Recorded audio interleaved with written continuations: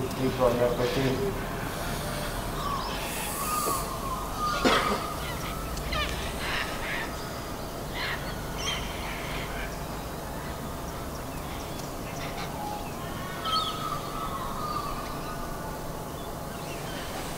Breathing through the nose means that air is humidified as it goes into your lungs. Yeah, so on the Wednesday, it was a scheduled day off physically. We just had one meeting in the morning, and that happened to be we just went around the circle and just spoke about each individually, three things: our hero, our hardship in life, and our highlight.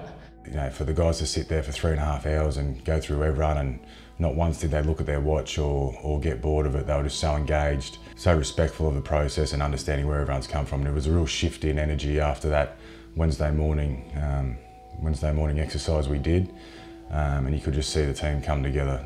We were just sitting there talking about our lives and what we've been through and what we look forward to, and it was good to see like the boys and everyone just sticking together, and I feel like that's what really united us. I'd never been in a room where I'd seen so many grown men be vulnerable and be okay with it. So it was the best, you know, you do that to bond and realise, as you said, hardship and what people have gone through, and that's the best one I've ever been a part of, and that's not just saying that. We're just all sitting in a circle and seeing some of the, like obviously everyone who plays rugby league's tough, but seeing some of the toughest guys in our team talk about their vulnerabilities and kind of break down, it made everyone seem more human. To see some of the boys that you don't really know and don't really talk to see them get so vulnerable and talk about their life experiences was pretty moving, and you know, you just look at them differently after that. You know that if they're able to open themselves up like that, then you can definitely connect with them. That's the thing that I'm going to miss the most when eventually I do go away from footy. You'll never get that bond anywhere. You'll never get it in an office, you'll never get it on a job site. You just won't, and it's very special. It's quite, it's moving, man. Like it's something that, yeah, I'll remember for a long time, and like I said, I've got a lot of respect for a few of those boys who, it's not in them to normally do that, but to come out, do it for the group, it's strong. I guess the connection in this club's only getting better, but the season hasn't even started, and you can definitely feel something special in the room. Every day we turn up, everyone enjoys each other's company, everyone's laughing, everyone's joking with each other. As soon as we cross onto that white line on the paddock, it's all go. I'll forever be grateful for the guys that really dug deep and told us more about where they come from and became really vulnerable in front of the group.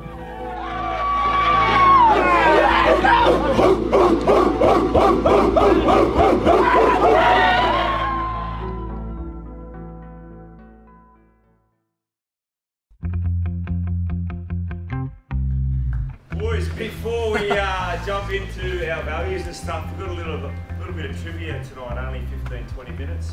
So we've got some teams over here. Can we just jump into some teams, boys, please?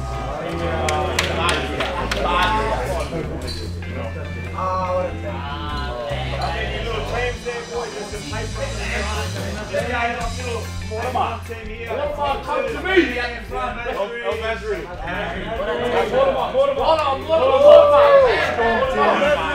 The winners of this tonight get mad hecticest prizes. It's going to be the maddest, the hecticest. Nick Potter, can you come to the front?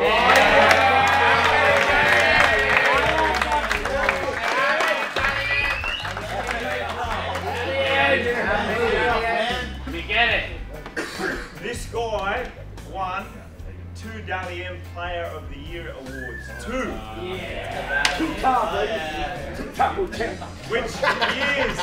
Which years did he win those 2 in?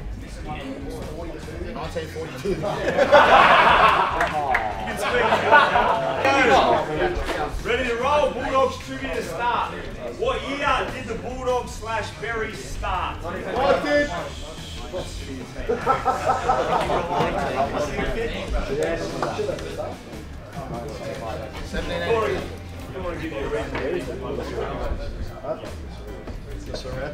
Next one. What year did the club go from the Berries to the Bulldogs? Maybe turn the volume down in little groups here.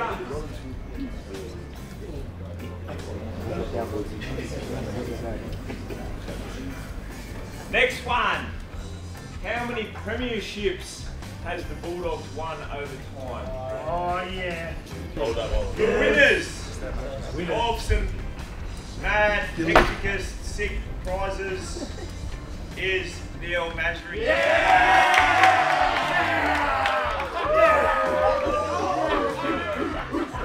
Everyone's sort of closer now, and you know, we're becoming mates off the field, and I think that's important to you know, being on the field, just knowing your mate's going to be there for you on the field. And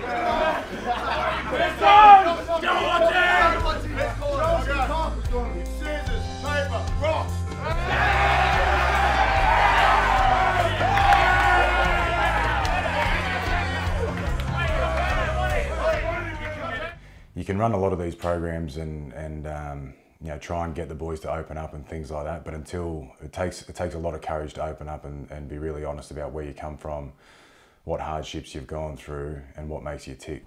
We lost those grand finals, and the whole fucking street was still packed out. Levers doing burnouts everywhere. But I remember Rupp took his shirt off, right? The whole Leafs club was shut off. Rupp took his shirt off. I'm very serious that there was a punch all over the shirt.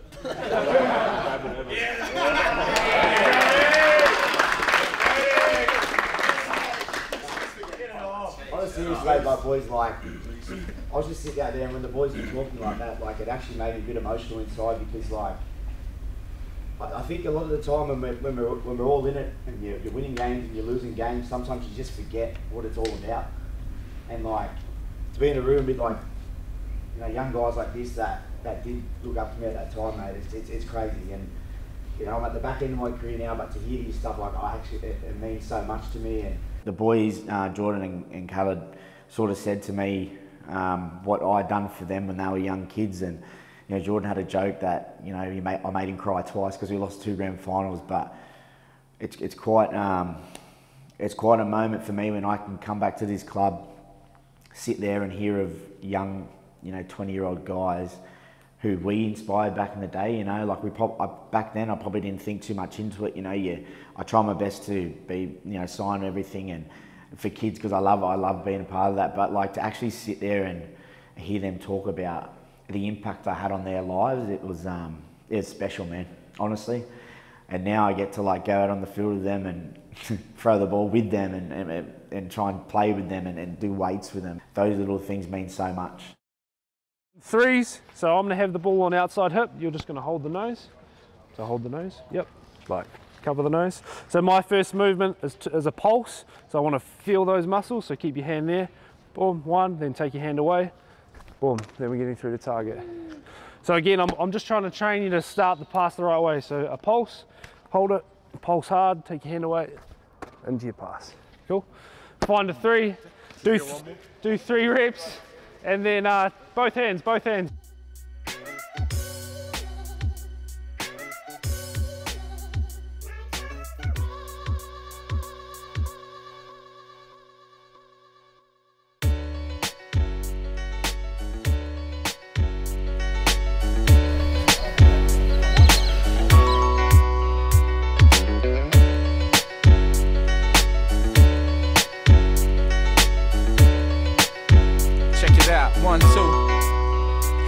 Hey yo, I came a long way since back in the day. From a teenager trying to make it rap in this way. Ever since I was a kid I had something to say. Rockin' mics was a dream, I didn't care about pay. I sacrificed late nights and going out with my friends just to stay home alone with my pad and my pen. Had my eyes on my prize, my mind on my goal. As I carved these rhymes out with my heart and my soul. I didn't have a CD, all I had was a tape. On the dole through my flow was my only escape from a world where they didn't want to see me prevail. It's been unreal, mate. The boys have ripped in, hung out together, got super connected. It's been awesome, mate. Awesome. Because it's a long way being that last middle. If they hit that edge, being that last middle, it's a long way. You can't hear anything. Like we need us to be relaying today. You just told the mic something? Is it true that you're telling everyone that your flight was easy? What? Alright, Gregory. Today's about to create the future, mate. Come talk to the boys about what it looks like. Yes. Give me something!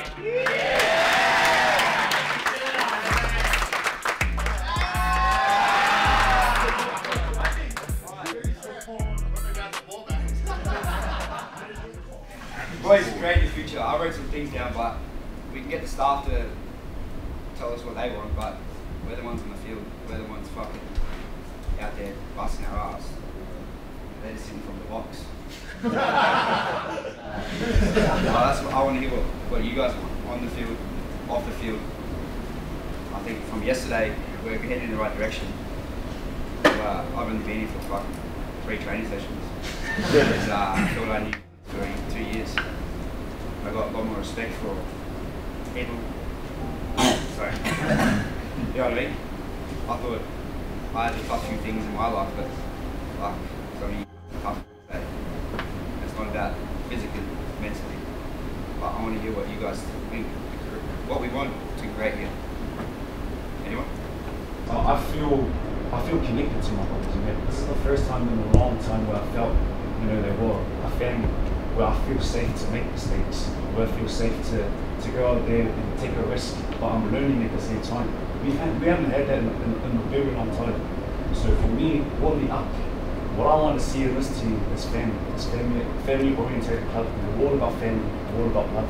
And the title we are as a group will easily translate into our field. If I'm tired out there on the field and I know to read this backstory from yesterday, I want to do everything to hunt for them. I want to do everything to chat to my 5 minutes to come up. You know what I mean? What I'm saying is that the connection that we have now, bro, like what Ed was saying, what we did yesterday, it's going to give us that edge to win games. And it's something that I've been craving for.